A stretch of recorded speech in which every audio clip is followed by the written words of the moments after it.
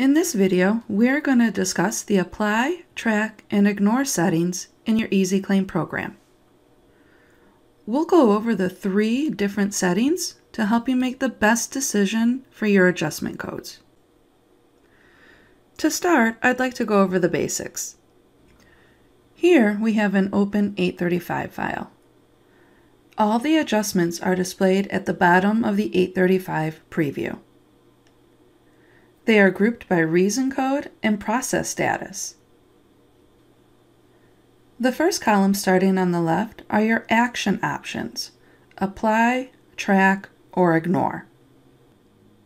Next to those, you'll see your group codes and reason codes. We also include the adjustment description for easy reference to help you decide the best action for that particular adjustment code. To the right of that is the adjustment amount, indicating how much would be applied to the service line. The last column is either your process status or claim status, depending on your settings. All of this information is used together to help you decide the appropriate action for your adjustment, whether you apply, track, or ignore the adjustment. What do we mean when we say apply, track, or ignore? When you apply an adjustment, you're writing off the adjustment amount. You're applying that amount to the service line. When you track an adjustment, you're posting it or applying it to the service line to allow for claim follow-up. It posts as a $0 adjustment. And last is ignore. It does just what it says. Ignores the adjustment, it does not get applied. Looking at our example here, you see that we have 3 different adjustments being reported on this 835. We have a CO45, a CO181, and a PR2. Of the 3, only the CO45 is selected to apply, because that's the only one we would want to be applied. The CO45 is representing a contractual reduction in payment from the payer, typically received when charging usual or customary rates.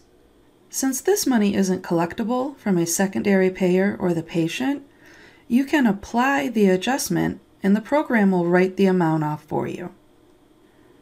The second adjustment listed is a CO181, indicating the procedure code was invalid on the data service. This adjustment is set to track because you would want to follow up on that. Maybe the claim can be rebilled. The last adjustment on this file is a patient responsibility code, a PR2, indicating a coinsurance amount due from the patient. This type of adjustment would be tracked, so the amount can be billed to the patient or sent to the secondary payer for payment. When you track adjustments, you're associating the adjustment with the service line for future reference or follow-up. If we open this sample claim, we can see how an applied adjustment looks and how a tracked adjustment looks. The CO45 was applied and reduced the balance by $10. We also see the tracked PR2, indicating a $20 coinsurance, which is the balance of the claim. Notice that in the amount field, it shows $0.00, but we see the $20 represented in the note field for reference. Let's look at our example with the tracked CO181. We see it's posted to the claim for reference, and the full charge amount is still the line balance. There's very few adjustments that would ever be applied, usually just contractual reductions. Everything else should be tracked. In fact, the program has them all defaulted to track, except the newest releases of the program, which do have your reason code 45 set to apply by default. You can change your default settings by clicking on the Options button at the top right corner of the Open 835 tab. Once the default is set, it will apply to all 835s thereafter. And for quick reference, we have the Apply, Track, Ignore definitions in the corner of both the Options pop-up and the Open 835 tab. Not all payers use the group codes and reason codes appropriately. It's important to actually look at the adjustment to verify you're making the right selection. There is one more important feature that I want to point out with the adjustments. It's called View Adjustments Ungrouped. This button is on the right side of the screen, and this is used when you want to control individual adjustments.